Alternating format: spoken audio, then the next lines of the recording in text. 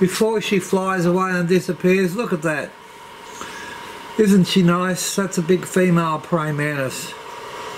The males don't usually get as big as her because as you all know, the females actually eat the male praying mantis during mating.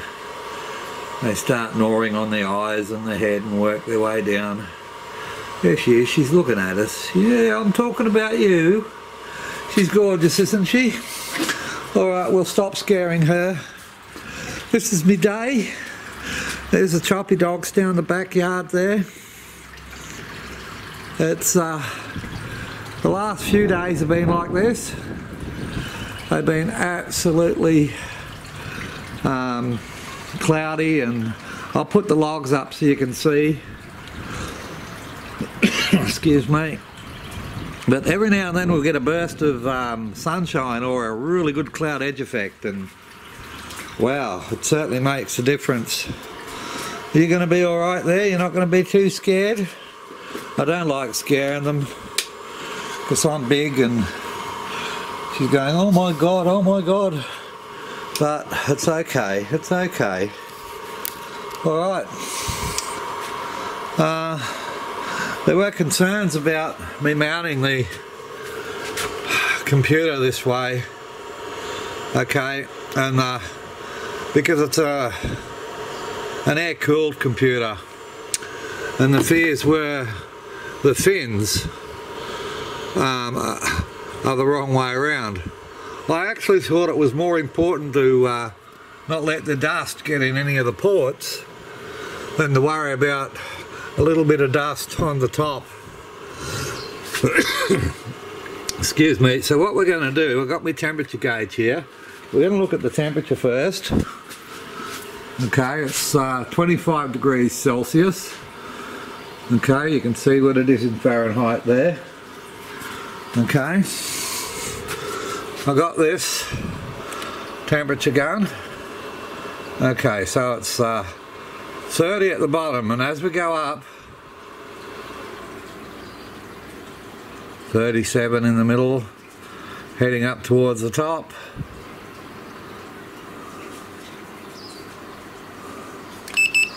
Okay, so you can actually see by that, but yeah, the aluminium, if there's air in the shed, well, the fins sort of would help, but there's no air in this shed unless the fans are all on. But being aluminium and being heat rises. Okay, so I've got no problem at all with that ever overheating, and the fact that I'm only using, like, you know, 14–15% of its capacity. And it's like anything else, like my inverters and everything else. If you're going to use something to 100% of its capacity, then you buy something twice as big. Like this, you know, it won't even see 50% of its capacity. These ones here, when I'm really running a heavy load, might see 60% of their total capacity, and they'll probably surge out to sometimes 80–90% of their capacity, especially with the big air conditioner when that starts. And I also had some people saying that what I said about inductive loads, and an inductive loads is an air conditioner, a fridge or a freezer, and you know, they said, oh, I'm wrong. You know, if people say, oh, our brand is not very good at running inductive loads, and there's a lot of brands that say that, well, a fridge and freezer is also an inductive load, so if it's going to blow up under inductive loads, why are you even producing it? I run, since I got these units, the very first time I had them up and running successfully, I was running air conditioners because it was summertime. Alright? And they've been doing that ever since they've been on my wall. Every summertime, and even sometimes in winter I use a little one, I did this year as a heater, because it's a reverse cycle. So, I mean, if they're adamant that their gear won't run inductive loads, and just don't buy it, eh? Because it won't even, because your fridge and freezer motor is an inductive load. Alright, it's a little compressor, the same as an air conditioner. It's got a compressor in it. The classics are doing well. They've totally got different operating systems in them, but if you have a look in them and you click on them, they work out the state of charge differently, but they both agree all the time. 97%, 97%. But if you look in the logs, like this one's brand new and this one's really old, and they both work out the state of charge in a slightly different manner, but they both come to the same conclusion, and that's awesome. Good job, Midnight Classic. I totally love your gear. Same as the MPP solar gear, I love that too. Some people try and do weird things with them, like run little torch batteries, you know, those, they call them a power wall, but they go and buy all these cheap torch batteries. Some of them are second hand, some of them are new, you know. It costs a lot of money. It actually costs a lot more than just to go and buy a real battery bank. And they try and run these inverters, and these inverters aren't designed for that. The same as wet battery banks. You have to buy one that's got, like, I'm pretty sure MPP make one that puts out higher volt. It's got larger capacitors in it, especially for wet battery banks. You'll have to ask them about that, but I can remember seeing it on their site. The units I have are for sealed batteries, sealed lead acid batteries. Okay, what's a sealed lead acid battery, you ask? A sealed lead acid battery is one that never needs equalising. It doesn't need to put out the big volts. AGM's a sealed lead acid battery. You can get sealed wet lead acid batteries that you should also, I wouldn't touch a wet one, a wet sealed lead acid battery, because I can't see how they will work properly unless you equalise them, but you can't equalise them because they're sealed and they'll end up blowing up like a football, or, you know, it's no good. I just can't see how you would do that. But for AGMs, gels, and all that, they're great. And some people say, oh, gels are better than AGMs, blah, blah, blah, blah, blah. Don't buy into the hype, people. A gel is just the medium the acid's stored in. AGMs, they're stored in a glass mat.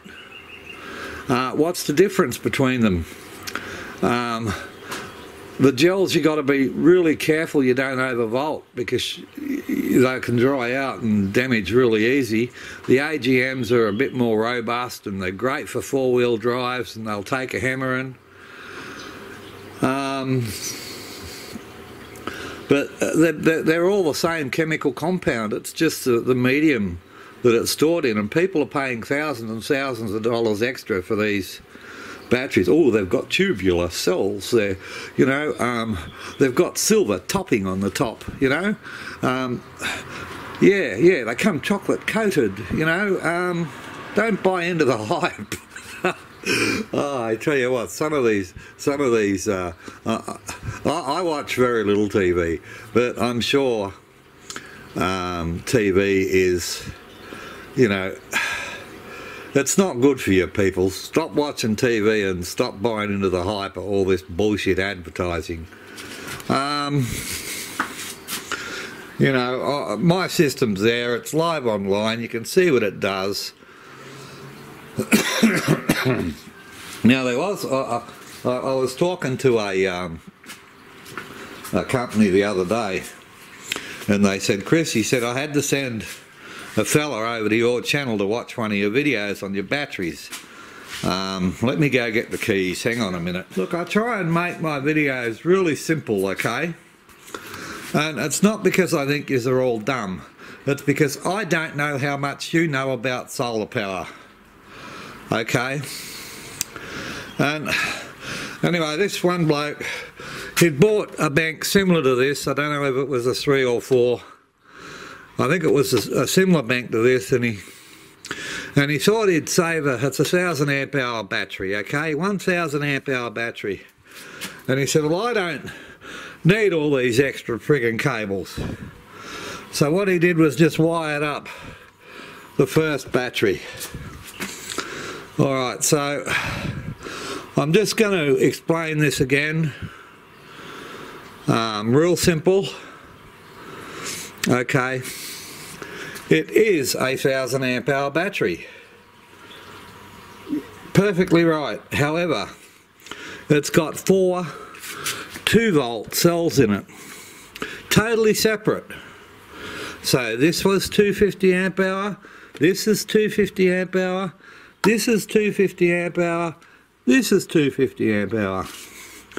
And together, okay, wired like that, you end up with 4 250 amp hour battery banks.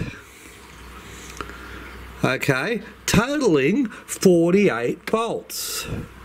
Okay, so by the time you put them on the bus bar, you have one battery bank of 1000 amp hour, alright, on the bus bar, going to the shed, that's a 1000 amp hour battery, or 4 250 amp hour banks.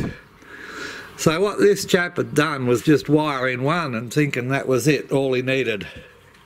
So I'm not making fun of you, bloke. It's a real newbie mistake. Okay. Anyone could probably do it. You should have really talked to the bloke you bought them off first, and he should have explained it to you.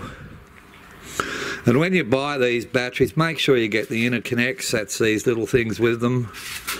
Alright, don't let them, because I mean they can order them with or without them when they order them from China. I buy mine from eSolar, Silvio, and he does the right thing. He orders the interconnects with the batteries, and when he sells the batteries, the interconnects are included in the price. Okay, and it does make a really, really nice battery bank. But please, if you want a 1000 amp hour battery bank, use them all. Okay, like that. So 48 volts, 48 volts, 48 volts, 48 volts, 250 amp hour, 250 amp hour, 250 amp hour, 250 amp hour, 1000 amp hour by the time it goes to the shed. Alright, that's something I just thought I'd clear up real quick with the batteries, okay? I know some of you are going, oh Chris, you're treating us all like idiots. I'm not. You know, there are people out there that generally misunderstand things and they just don't know. And they don't know how to wire stuff. You see it all the time, you know. It's not just foreigners. I mean, we got them in Australia, and, you know, oh, we're engineers, we know how to do this. Yeah, now if I put this battery balancer there and cut them all different lengths, it'll work good, eh?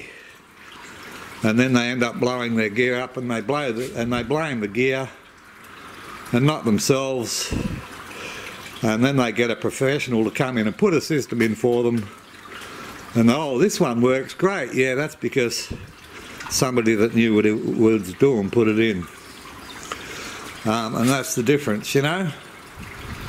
If you're going to do it yourself, do your research.